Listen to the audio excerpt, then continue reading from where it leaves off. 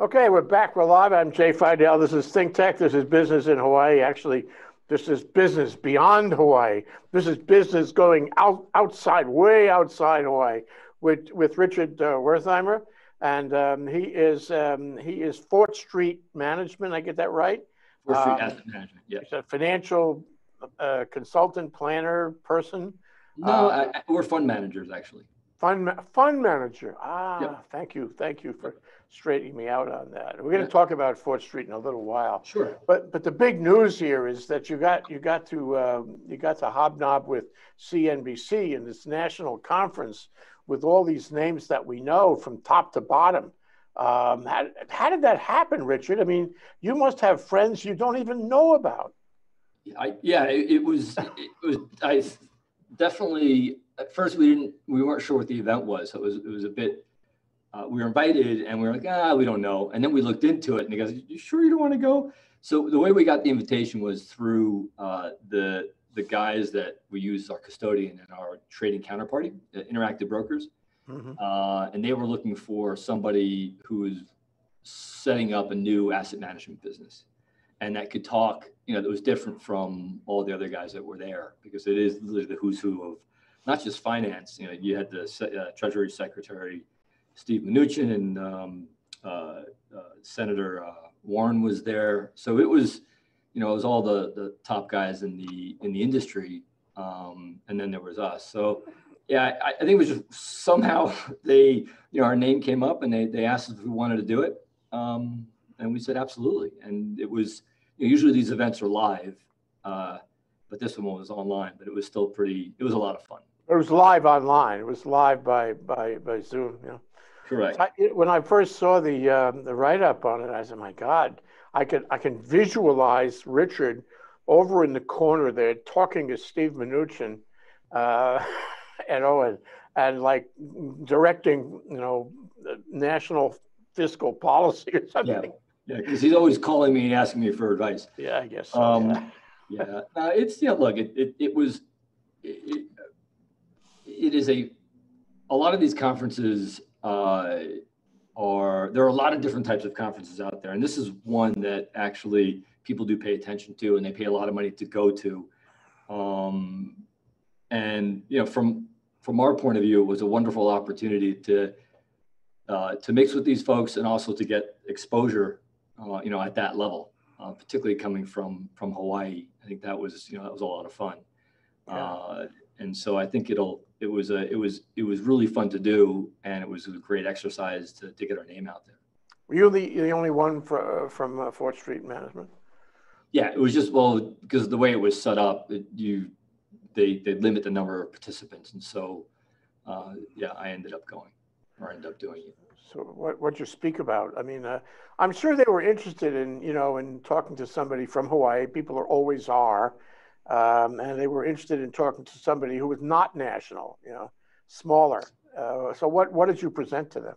Well, that was exactly the point. It was the topic was setting up a asset management company in the middle of the pandemic, but these things, and then what is the strategy and what do you do? And so that's what we focused on mostly was how do you, the way that guys like myself who come from an institutional background where we're used to running money for big fund managers like George Soros and Stan Druckenmiller, and I was a hedge fund manager for many years, and then coming out of that line of work and setting up an independent shop and all that entails, and can that be done, and what are the benefits, and what type of investment strategy, and how does that, why, which way is the world going? And the fact that we can do what we're doing with the way we set up in December in the middle of this crisis.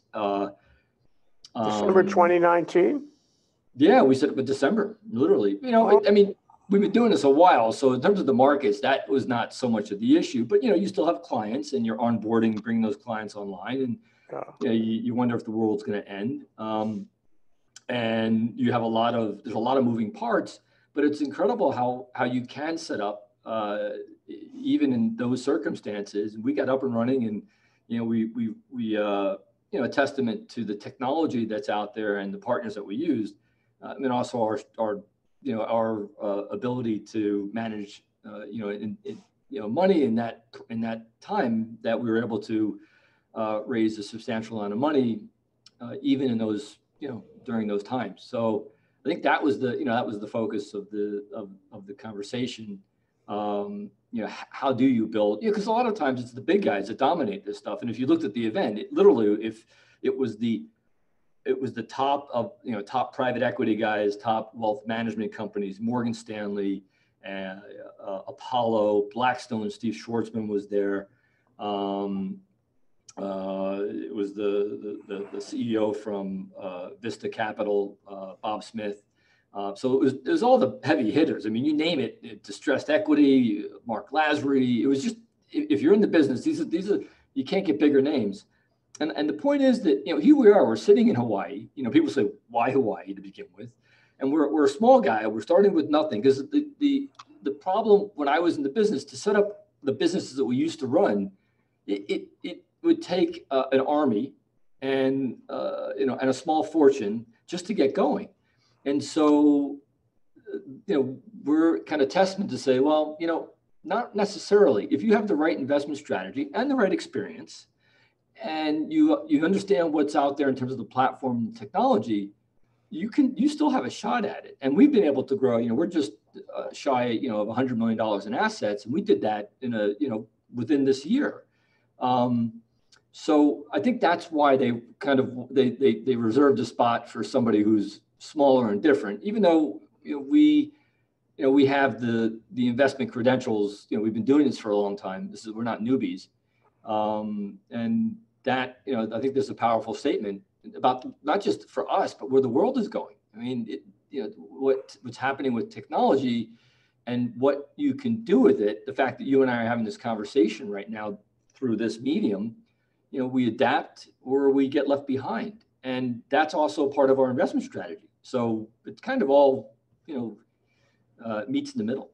Well, if I was organizing a conference like that, I would want to have you there, because, it's not so much that you're, sort of exotic. It's that you demonstrate that the market for financial management is robust. It's not something people are running away from. It's something people are succeeding in and building new businesses.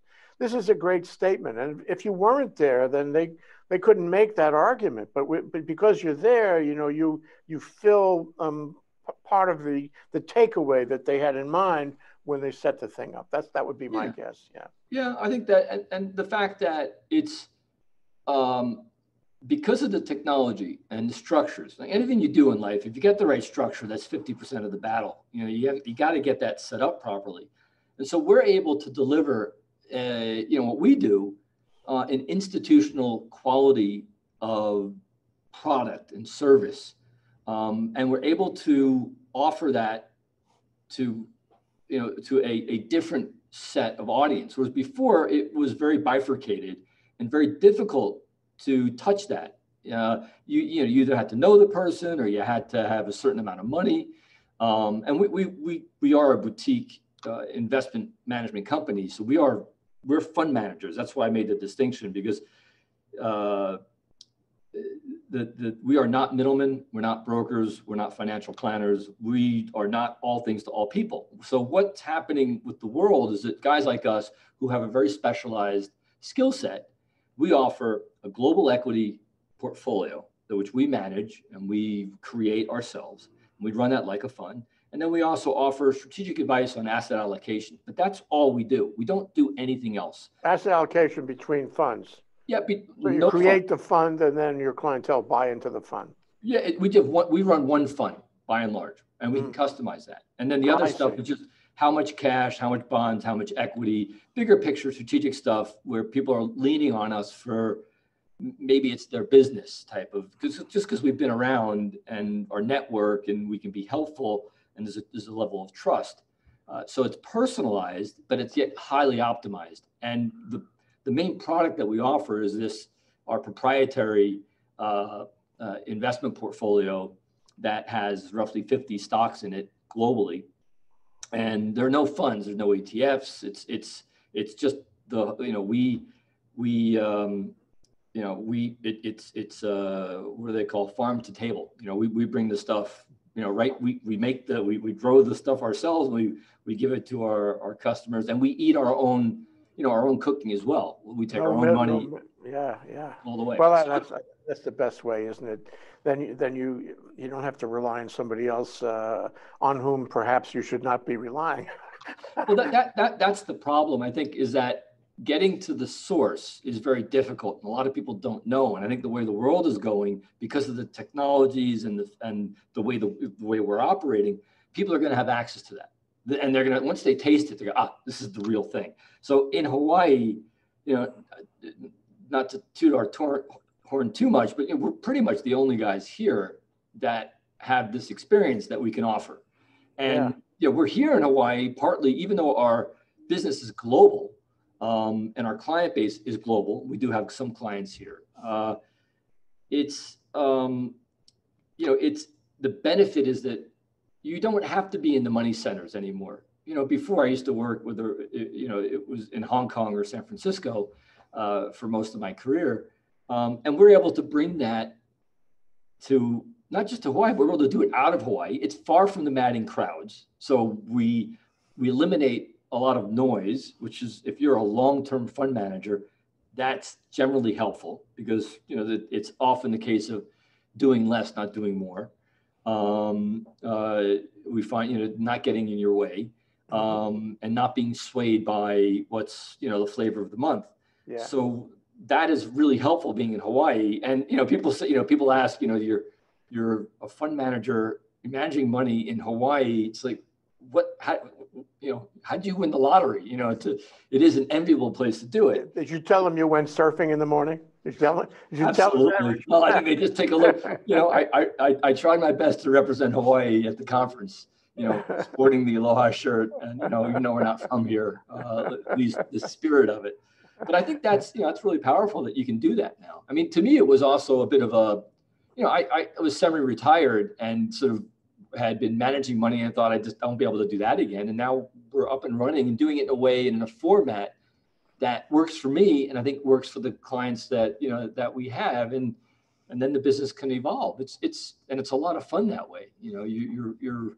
It really is the future. I mean, it's very exciting. Yeah, it is. I mean, you can have whatever style of life you want to have. You can be wherever you want to be, and then you can get on the electronics and do whatever you want to do. It doesn't matter where you are. It's the future. It is. I mean, if obviously, some travel is and person to person, face to face meetings are still, you can't replace that, but you do realize that I can do a lot without it. Particularly for our business, it's very much, it suits us very well in terms of what we do. We don't need to be. You can pick the travel. You can say, well, I may not do the grand possibilities if I don't travel, but I'll be able to do a lot of other stuff if I don't travel, so I can make a choice about that. Yeah. That's right. And it allows for, you look at a place like Hawaii, there are a lot of financial advisors out there and planners, brokers, stockbrokers, we used to call them. God bless them. There's a role for it. I'm not, but but there should be more. You should have an option of seeking out something different. And we're a testament to that here we are. We're not for everybody. Are you saying the stockbrokers have gone out of favor, out of phase? Well, they've changed. In the old days, when I started in the business, we were called stockbrokers.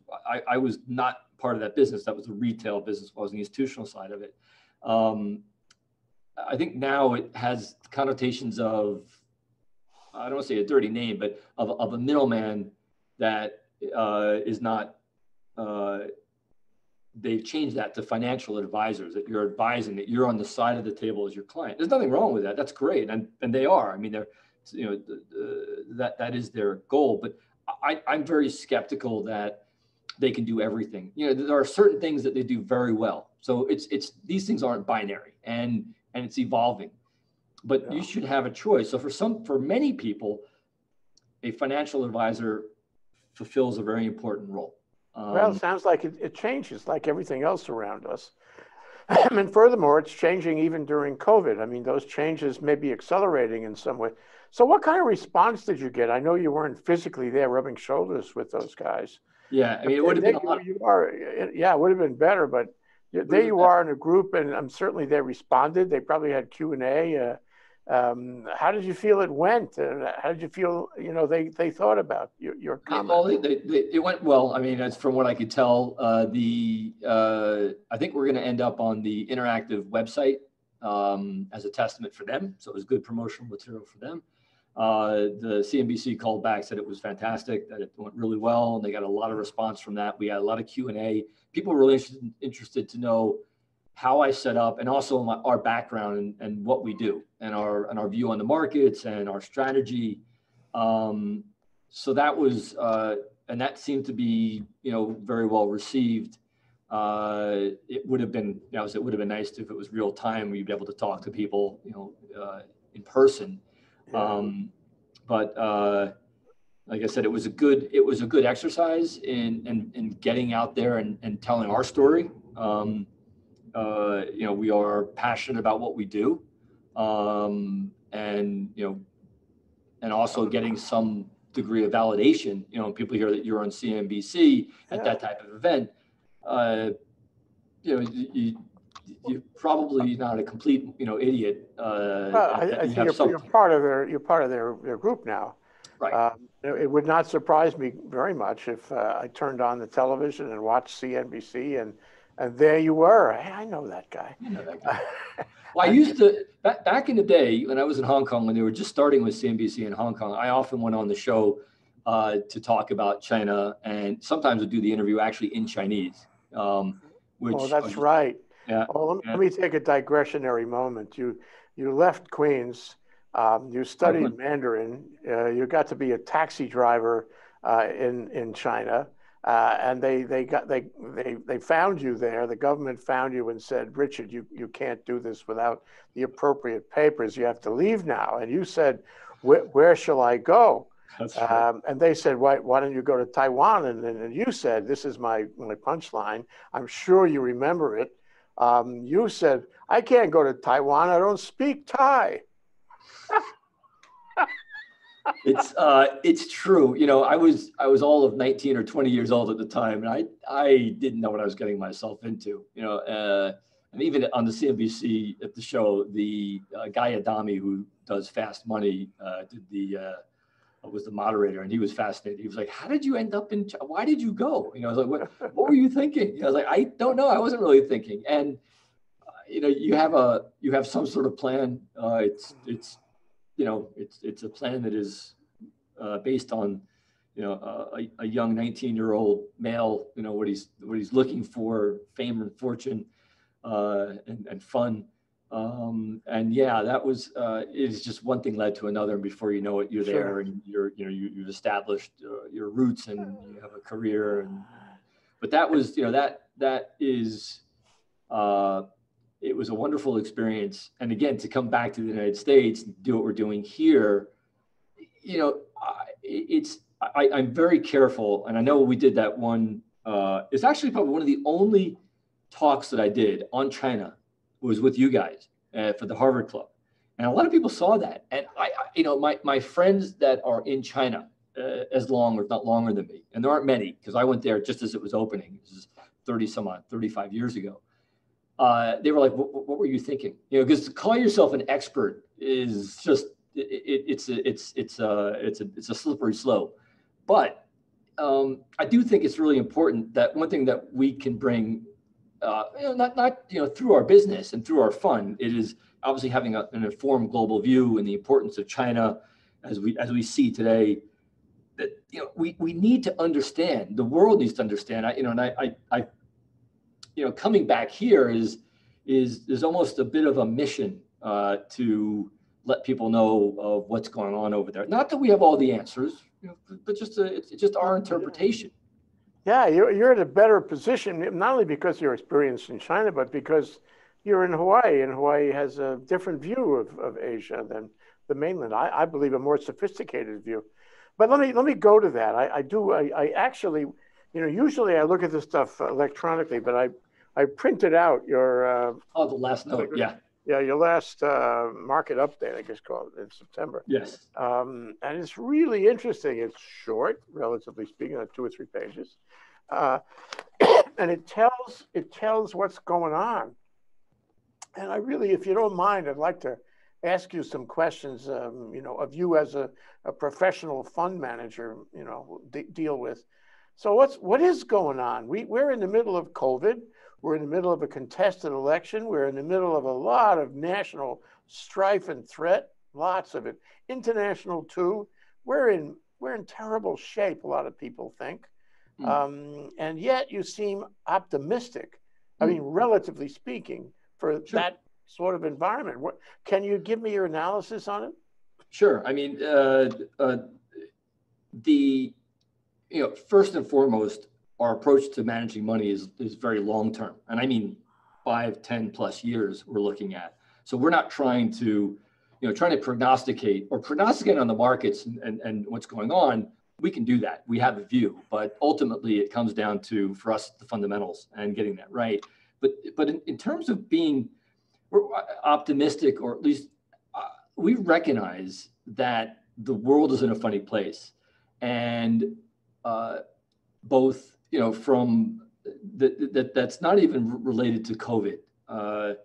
Even beforehand, there's a lot of changes is happening. And so I guess on 2 sides, first and foremost for COVID, when COVID happened, we did a lot of studying of past pandemics and quickly realized that, as horrible as it is and as horrible as it feels, humankind adapts to pandemics. We figure out a way to cope. And so that, the difficulty that's there, we have a lot of faith in our ability to deal with the pandemic. And we're seeing that. And that's what's happened with the markets are obviously showing that. And that particularly relates to technology. And so you talk about optimism. So when you look at the world today, there are a lot of troubles out there. And the future, yes, there are some risks that we see, and things may get worse before they get better. But our belief is that we are in a very long-term technological revolution that started in the 1970s and 80s with the advent of the IC chip and the internet. And this is a continuation of what's happening now. And so as, I actually think that we are living in a remarkable period with unimaginable possibilities. Yes, the possibilities are that things can get worse, but the tools and the things that are happening in our lives, like we were talking earlier about our business, we are just midstream in the development of these changes in how we live and how we work. And I think there's a lot to be very optimistic about, and I think it's very easy to get lost in the things that are in front of us. But I think that things are shifting in a way that these are seminal events, and it gives us a lot of hope. So when we like to put pen to paper, we do it first and foremost for ourselves, and then our clients, we share that with, whether it's on specific companies or on trends or on the markets. We continuously do that in addition to the investor letters that we send out every quarter. And it just forces us to really take a look and take inventory of what's happening, and not to get caught up in the politics of it. I mean, for instance, politics on the markets, they don't drive prices, even though everybody thinks it does. It doesn't. It's short term, sure, it goes up and it goes down, but that's not our game. And I spent years as a trader trying to predict whether the market's going to go up or down in a given period is a fool's game. I mean, there are some people that can do it successfully, consistently, but very few. And yes, there are times when you win the lottery, you can go to Las Vegas and you can put everything on 22 red and you can win. It's much better to invest on a long-term basis and really take stock of what's happening and let that money, let it work, because that's really where you compound your returns. And it takes time, and you have to be patient, and you have to have faith, and you have to do your homework. And if you do that and you have that confidence, whether it's through somebody else like ourselves or by yourself, that allows you to stay the course. So even when there are shocks, external shocks, exogenous shocks, you have the ability to not be flustered, and you stay the course and you stay invested. And that's the best advice that we have figured out over the many years of doing it wrong. I would have, you know, I do feel strongly about tech. I think, and tech demonstrates that it's strong these days. You know, communications tech, all the big tech companies doing well, and Congress hasn't shafted them yet. That may happen later, but not yet. Yes. But then I noticed that in your newsletter, you're talking about big cap also, and you're more into big cap than you were into tech. Can you, you know, if I just go on my gut, I would buy every tech stock around because as you say, you know, the magic is there, and that's what's going to drive the world. But yes. Big cap, why big cap?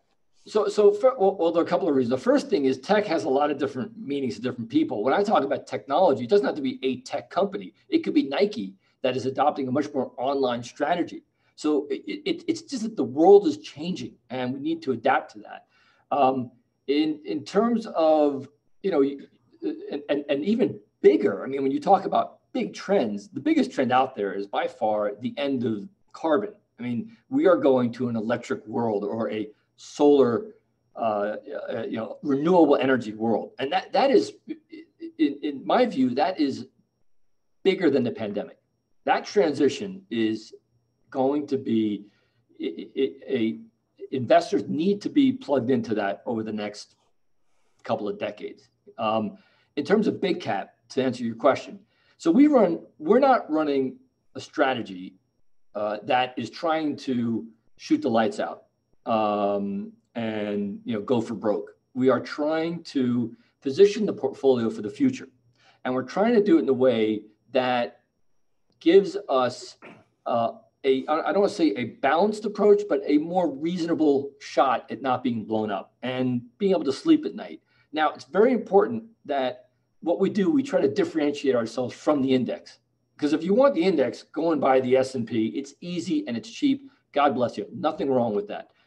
What we do is we are actually looking for what we call tracking error. We're trying not to be correlated, but yet at the same time, we don't want to be shaken out of our portfolio and our positions. So big cap gives us that confidence. There is a certain comfort and a certain, you know, there's a fundamental reason. If a company reaches a certain level of market capitalization, there's a good possibility or a good chance that they're not going down, or if they fall, they're not going to collapse. And so that's a big reason why we have a significant amount of big caps. Now, don't get me wrong. We do want to have exposure to those smaller, not micro small, but smaller companies that have explosive growth. And we do. We have those. And we have what we call a high growth portfolio of about 10 to 15 stocks that are, you know, they could be anywhere from, you know, a couple of $1 billion market cap to $15, $20 billion. That future looks very, very bright and with explosive growth. So we want to have some of those. We can sprinkle some of those in the portfolio. You know, if we toy around with the idea of having a portfolio that is mostly compromised with those type of names, but it's just, you know, you're dialing up the risk that we don't need. You know, this started by me looking at my money and how I wanted to manage it. And it was about protecting the assets and preserving them. Hence the big caps part of it, not being completely 100% technology, even though technology is mostly in the portfolio in one form or another, directly or indirectly. And how can I compound our returns over time, but in a sensible fashion? So that's why I said that balance. But at the same time, you know, human nature is we are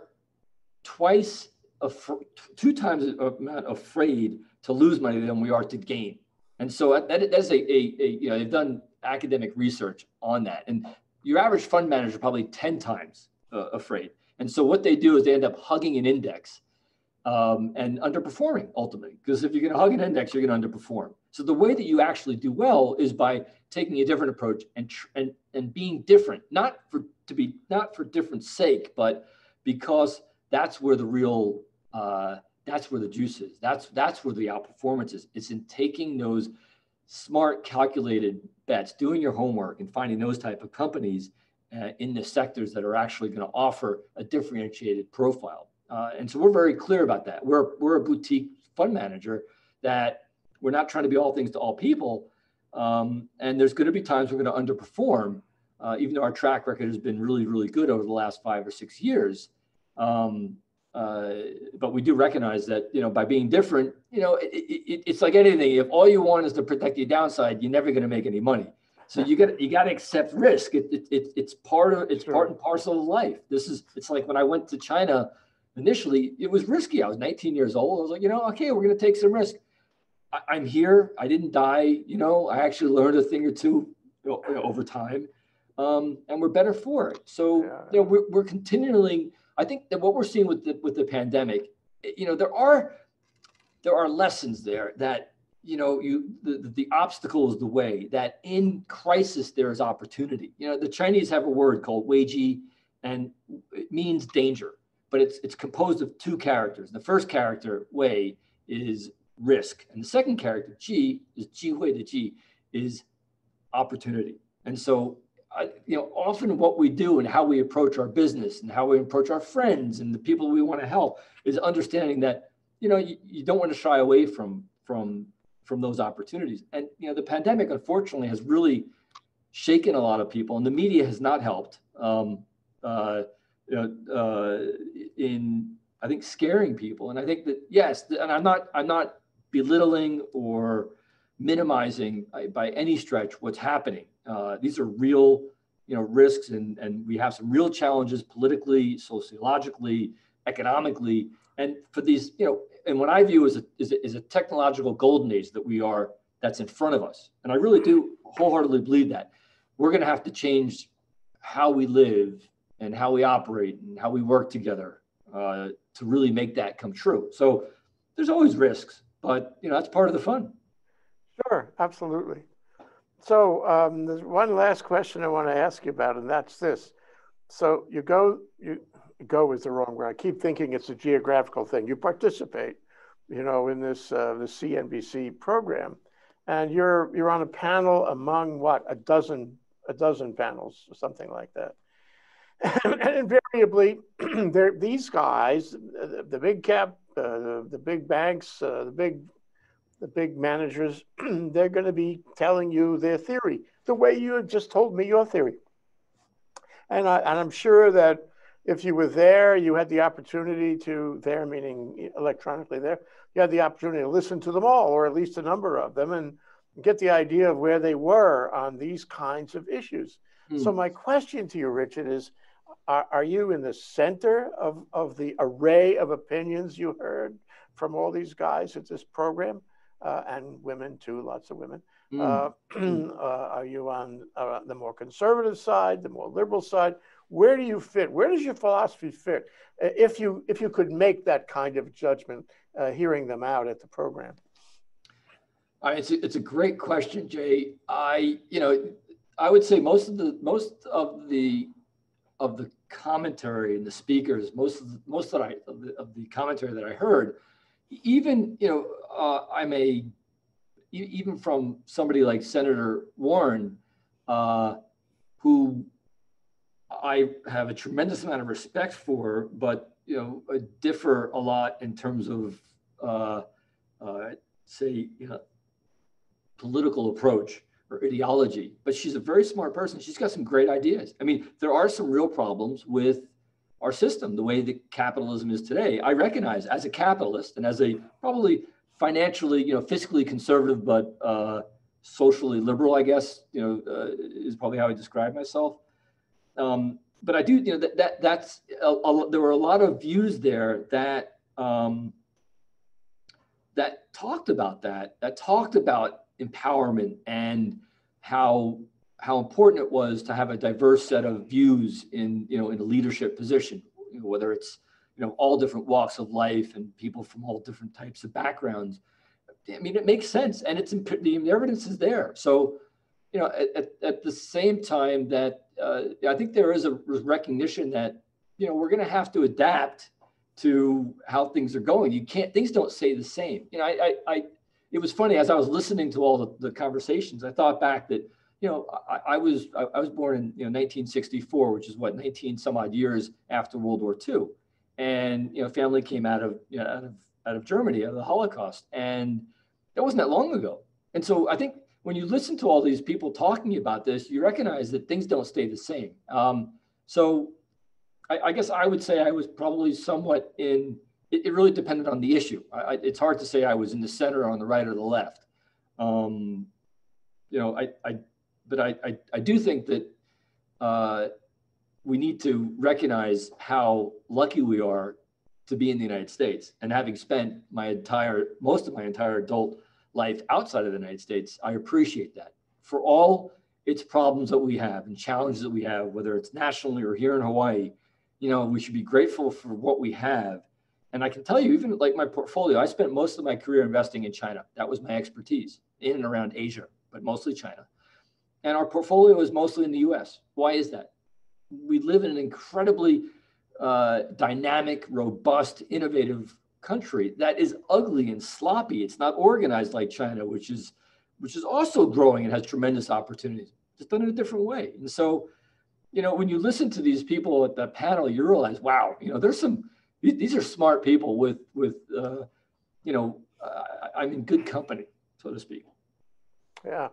Well, congratulations, Richard, on being involved in the CNBC Delivery Alpha Investor Conference. I know we will see you on the national media again. And, gee whiz, being involved in that program is really something. It's almost like appearing on ThinkTech Hawaii. Not quite that level, because I did tell my brother, and he didn't believe me. He actually had to go check, and he said, "Yeah, when was the last time you were on ThinkTech?" Thank you, Richard. It's great to talk to you. Be well. Stay safe. Anytime, Jay. Thank you.